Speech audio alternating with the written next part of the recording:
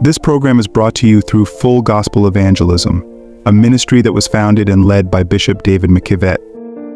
We believe Jesus is still healing, saving, and working miracles today. To contact us, write or to us at Full Gospel Evangelism, 81 Valentin Road, E17 3JJ. You can also telephone us or send us a text on +447 786 90931 or +440 2085 2051 49. Join our Facebook group, Bishop McKivett Ministries. Follow Bishop McKivett on YouTube. Support us with an online donation. Our details are Full Gospel Evangelism account number 99062135. Short code 602223. Thank you. God bless you. This is part 2 of Should Christian Judge? So I'm going to continue where I left off, but I may go over some of the things I've said, because one of the things I learned when I was teaching adult education was you cannot teach something once and expect people to get it. You know, you have to keep going over it and over it and over it for people to get it. You don't learn a language by hearing someone say it once. You didn't learn to do maths by hearing it once. Sometimes you've got to go over and over and over it, and in order to get it. And whether it's myself or any other teaching, whether it's Adibola teaching or anyone else, remember that it took them hours and months to get what they got now, and you're not going to get it all in one message. You need to listen to the message and go over the message over and over again, make notes and learn. So on this subject, I'm going to deal with a scripture everybody uses when it comes to judging. Everybody uses this scripture, and it's Matthew 7:1-2. Judge not, that you be not judged. For with what judgment you judge, ye shall be judged, and what measure you meet, ye shall be measured to you again. That scripture is quoted over and over again when it comes to judgment, and oftentimes they are ignoring the context of what is being said. Now, some hold, and can I just say godly people, I'm not criticizing, some godly people hold that we should not judge for any reason. No matter what it is, we should not judge for any reason, no matter what the situation is. It's totally wrong to judge. That is the view of some people. The problem is then, if you don't judge your child's behavior to be wrong, how would you correct it? How do you reward good behavior unless you judge it to be right? How do you do that?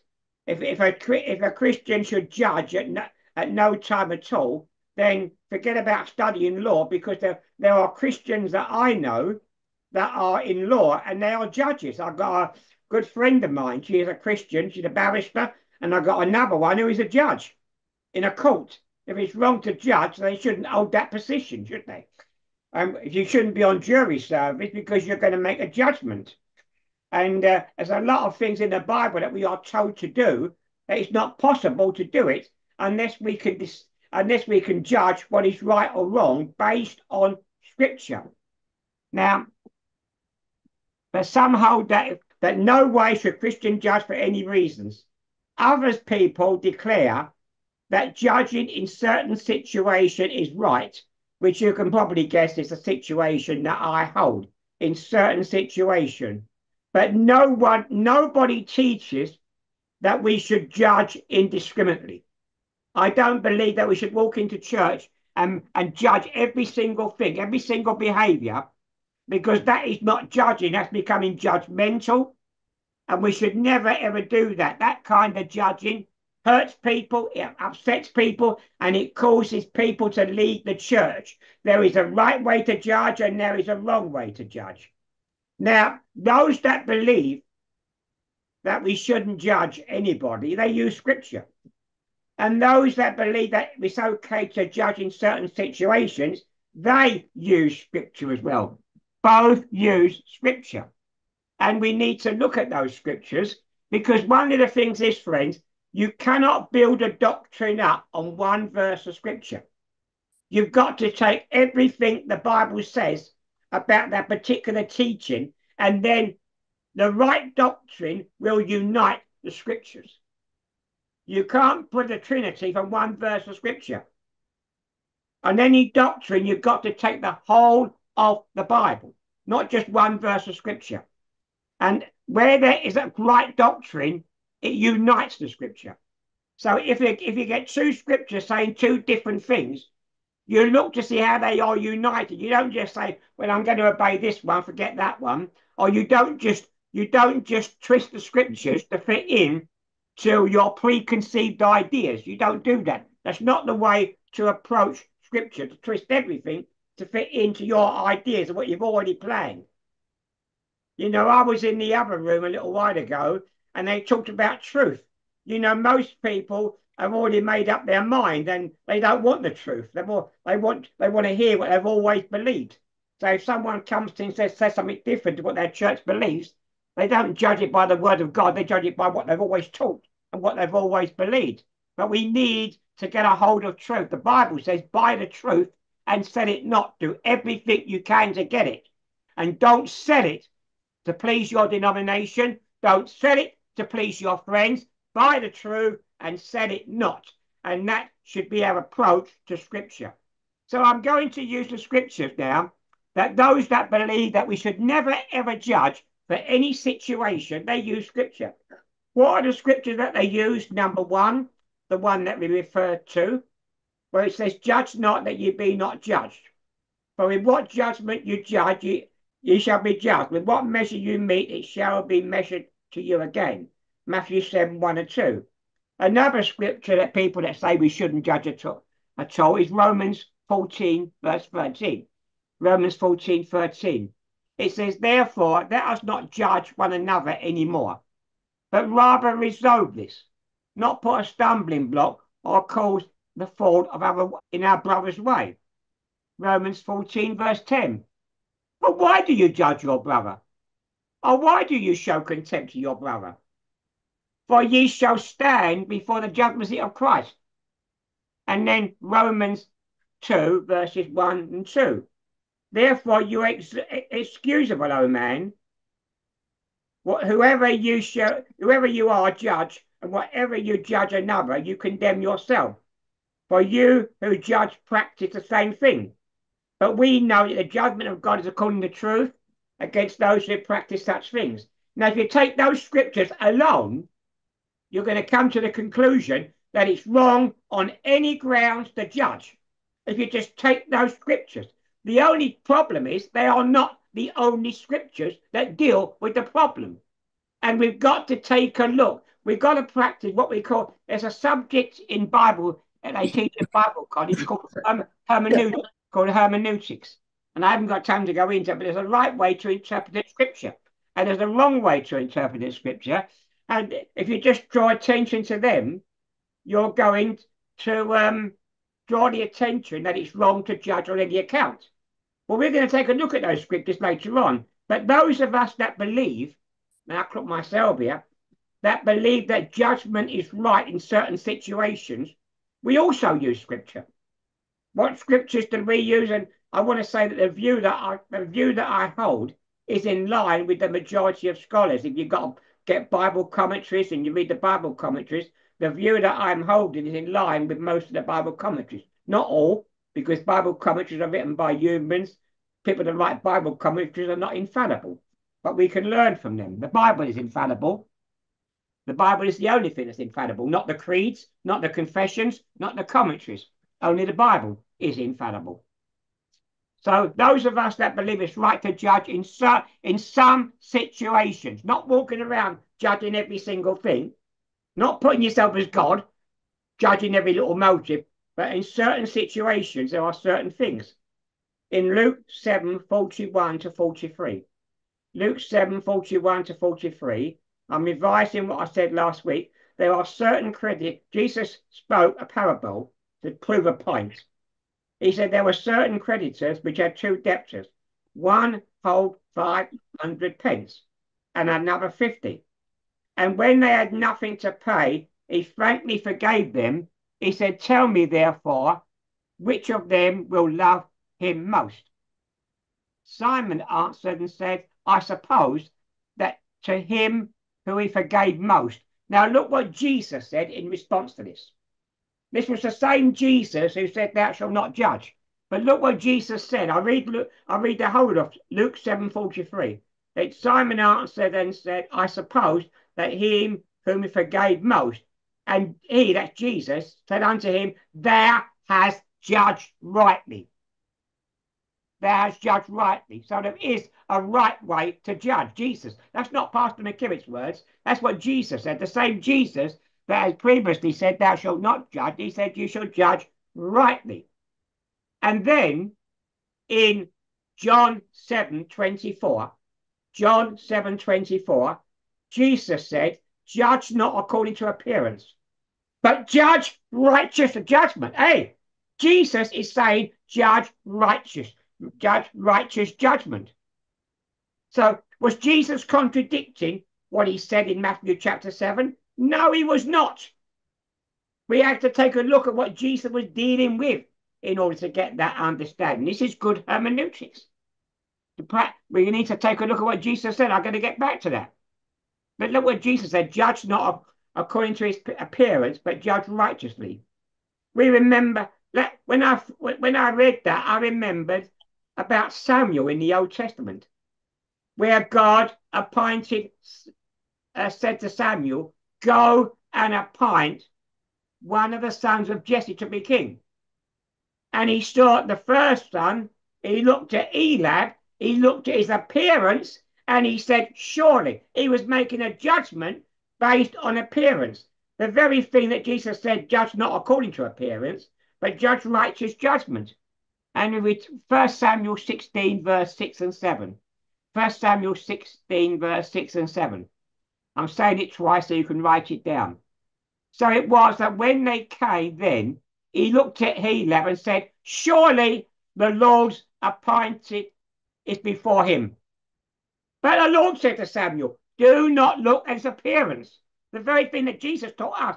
Do not look on his appearance or his physical stature, because I have refused him. For the Lord does not see as man sees. For man looks at the outward appearance, but the Lord judges the heart. Now, also in the Bible, we are told to judge. In Proverbs 31, verse 9. Proverbs 31, verse 9. It says, "Open thy mouth, judge righteously."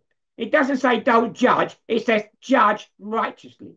Open your mouth, judge righteously, and please the cause of the poor and the needy. And then in 1 Corinthians 2:15, some people say, "Pastor McKivett, it's not spiritual for a Christian to judge." Really? Look what it says in 1 Corinthians 2:15. 1 Corinthians 2:15. "But he who is spiritual judges all things." It's spiritual, the right kind of judgment, the right kind of judgment, righteous judgment. It says, "But he who is spiritual." In other words, not the man or the woman that is walking around the church in flesh, criticizing everybody and judging everybody. That is the wrong kind of judgment, and it causes problems in the church. But it says, "Judging who is spiritual, who is led by the Holy Spirit, who is spiritual, judge of all things, yet he himself is rightly judged by no man." And let me read that from the Amplified Bible, because it makes it clear to me. The Amplified Bible, 1 Corinthians 2:15. "But the spiritual man, the spiritual, mature Christian, those that go around criticizing, condemning everybody, oh, look at the way they're dressed, look at their hairstyle, look at the way they're doing that," that is not righteous judgment. Righteous judgment is done in love, under the anointing of the Holy Spirit, led by God, not the flesh.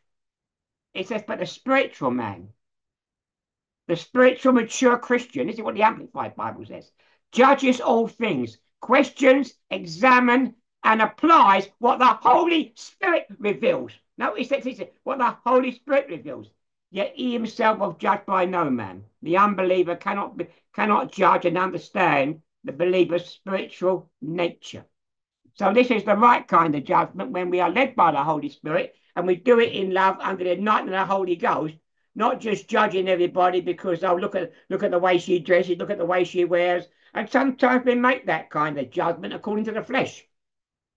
If Pastor McKivett walks down the street with a nice suit on, a bowler and a tie on and everything, he looks good, everybody will feel safe. And yet you get maybe a black man walking around with Rastafarian hairstyle, looking rough, they're going to judge him to be bad. They judge you according to your appearance. And that man could be better than the other man. This is wrong kind of judgment. And we should never judge that way. We should judge righteous judgment according to the faith. So we see then that there are scriptures that tell us not to judge, and there are scriptures that tell us to judge righteously. And it says, and as I said, it says 2 Corinthians 15, but he who is spiritual judgeth all things. Now, I didn't put that in the Bible. God put it in. It's the inspired, inerrant, infallible word of God. So we need to, it's not a question of choosing this scripture. I'm going to obey this scripture and not that scripture. As I said, the right understanding of the Bible unites the scripture. It doesn't ignore scripture. It doesn't explain away one verse so it fits in with what you believe. It takes each verse at face value and it unites them. The true unity, the truth comes out when all the scriptures unite together and they all say the same thing. This is the way to understand the Bible, because the Bible doesn't contradict itself. Jesus didn't contradict himself when he said, "Judge not, you be not judged," and then said, "Judge righteously." Later on in the scripture, he wasn't contradicting himself, but he was applying a truth that you and I need to understand. So we need to take a look at the scriptures. So we've already said, "Judge not that you be not judged." This is Jesus speaking. For in what judgment you judge, and what measure will be measured back to you. Now, it doesn't stop there. It explains it in the next verse. When it says, verse 3, and why do you look at the speck in your brother's eye and do not consider the plank in your own eye? Therefore, it's ungodly judgment because you got something wrong with your life, but you're criticizing everybody else. Probably doing the same thing that person's doing. This is wrong judgment. But look what he says. And how can you say to your brother, let me remove the speck from your eye and look at the plank in your own eye? You've got to get yourself right, and then you're in a condition. You know, there are lots of preachers that stand up and preach against adultery while they're living in adultery. It's hypocritical and it's foolishness. And you go around correcting your brother. I knew a bishop in London that used to, everybody in the church that he thought was doing wrong, he would rebuke them in the church, make them stand up and insult them in front of the whole congregation. And that same bishop was found out that he'd been sleeping with the choir leader, even though he was a married man for 8 years. This is hypocritical judgment that is condemned. So let me read Matthew 7 verses 1 and 2 from the Amplified Bible. And the Amplified Bible is saying exactly what I'm saying now. The Amplified Bible, Matthew 7 verse 1. Do not judge and criticize and condemn others unfairly with an attitude of self-righteous superiority as through assuming the office of a judge. It's talking about self-righteous. Don't judge self-righteously. Don't judge hypocritically. That's what he's talking about. I'll read that again. Do not judge and criticize and condemn others unfairly with an attitude of self-righteous superiority as for assuming the office of a judge, so that you will not judge unfairly. For as you hypocritically judge others, when you are sinful and unrepentant, you will be judged in accordance to the standard that you have measured. It's talking about hypocritical judgment. When it says judge not, the context of the chapter, don't ignore context in chapter. And when Pastor McKivett is preaching and he uses a scripture, go home, look at that scripture and read the chapter and make sure that I'm saying it in context and any preacher that is preaching says it in context. Now, what about Romans chapter 2? It says, therefore excuse me, O man, whatsoever you judge another, you condemn yourself. Again, this is talking about hypocritical judgment. The book of Romans, you have to take things in context. There were legalistic Jews that had come down and they were trying to get people back into the law, getting away from grace and getting them back to the law, the legalistic law. And that is why Paul went on to say later on in the scripture, he said, you that say you should not commit, should not steal, do you steal? He says that in the same book of Romans chapter 2. Again, he's talking about hypocritical judgment. And we see a lot of hypocritical judgment in the church today, that the people that are living wrong always seem to criticize other people. This is wrong, and it goes against the standard of the Bible. But righteous judgment, where we are led by the Holy Spirit, where we are submitted unto God, is godly judgment, which the Bible says. I read it again. But he who is spiritual, judge of all things. And Jesus said, judge not according to appearance, but judge righteous judgment. The Bible doesn't contradict itself. So one time he's talking about hypocritical judgment, and he said you should not judge hypocritically. You don't judge according to the outward appearance. You don't judge self-righteously. You've got no right to walk it. And I see that a lot in the church, people judging each other. Oh, she shouldn't be wearing this. People judge women because they've got earrings, they've got lipstick, they've got makeup, and they say, they're not a Christian, they're not a Christian, they're not a Christian. And we make judgments according to the flesh. And I was raised up in a very strict Pentecostal church. I was saved in a very strict Pentecostal church. Man, if a woman came in wearing lipstick, the preacher would stand up and call her a Jezebel and preach about Jezebel. This is fleshly judgment. It's not judgment based on the Spirit. You see, when you judge righteously, you'll always do things the right way. So suppose sister is doing something wrong. Now, friends, do you correct your child's behavior? When your child is wrong, do you correct their behavior? But if you can't judge, then you can't say they're wrong. If you can't judge, you can't say I'm wrong. Because the moment you say someone's wrong, you've made a judgment. The question is, are you judging according to God's standards? So when you judge righteously, you judge by the word of God.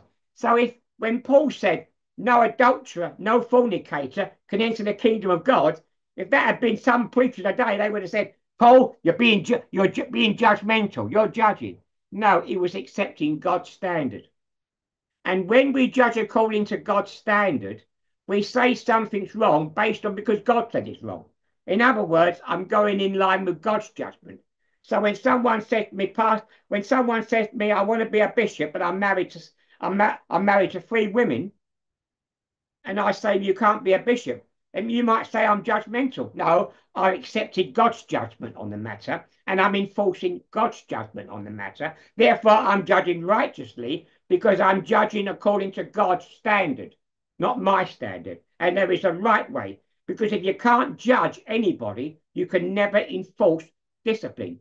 The Apostle Paul did when he wrote to the Corinthians. He said, hand over that man to the devil for the suffering for the flesh. He made a judgment.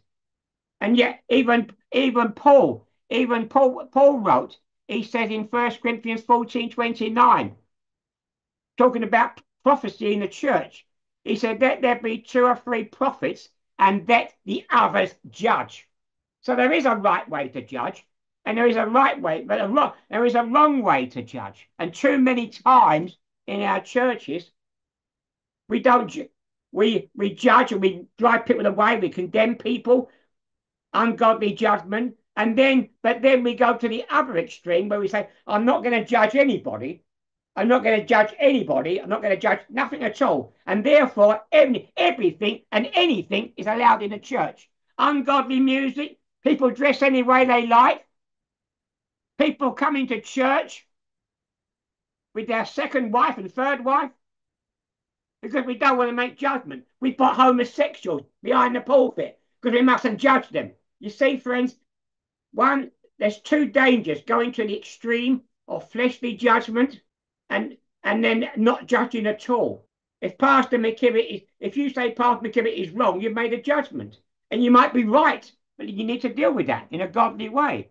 But when someone judges somebody in a godly way, the righteous way, they try to restore that one. They don't go around gossiping, backbiting, and slandering. I mean, the Bible says, if a brother be overtaken with a fault, you which are spiritual restore such a one. Well, first of all, you've got to identify that he's got a fault. You've got to judge that he's got a fault. And then you go around trying to restore that person. If he doesn't listen to you, you get 2 or 3 others to come with you and you talk to that person. This is the right way. When it's righteous judgment, it's done in love. It doesn't compromise the word of God. It stands on the word of God and it accepts God's judgment in that situation. Let's go move on a bit. So the question is, how can we judge righteous judgment? How can we judge righteous judgment? Well, righteous judgment, when we judge righteously, we don't judge according to the flesh. Something is not wrong because Pastor McKivett's wrong. I'm not trying to judge you because I've had an argument with you. I'm upset with you. I'm not trying to bring you down. Righteous judgment is when we walk in the Spirit and we let the Holy Spirit walk through us.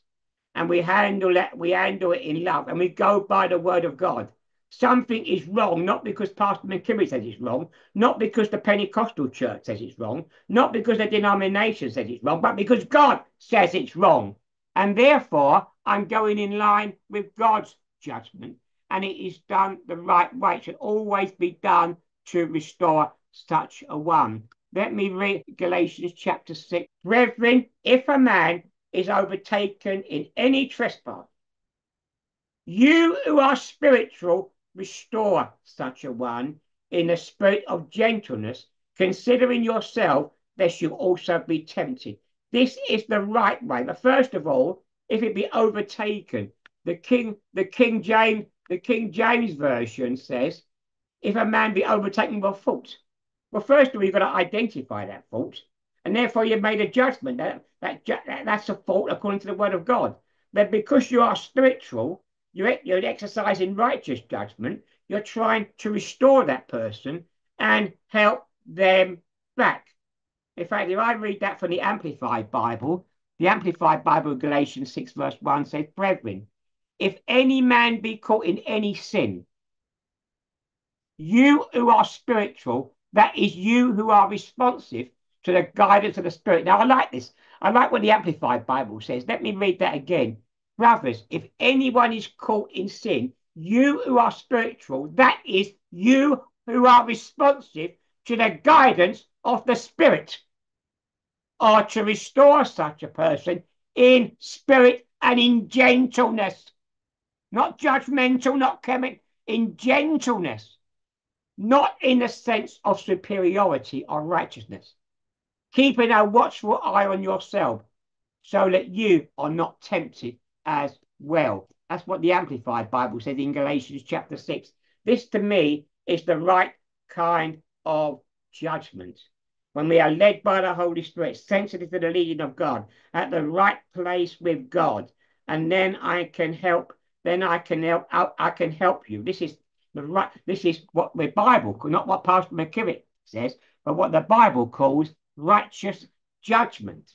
And you make judgments all the time. Every one of you. You make judgments. But the question is, are you judging righteously or are you judging wrong? Is your judgment in line with the word of God? Ungodly, self-righteous, hypocritical judgment is condemned in the Bible.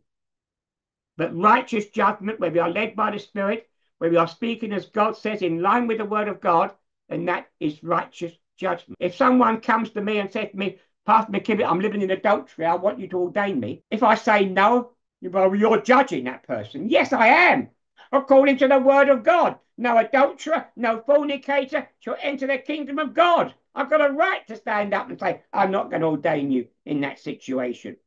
Because God says it, not Pastor McKivett. Bishop McKivett, I can't get my title right. Not Bishop McKivett has said it. It's God that says it. And I'm going to stop there. And I'm going to have time for any feedback or contributions.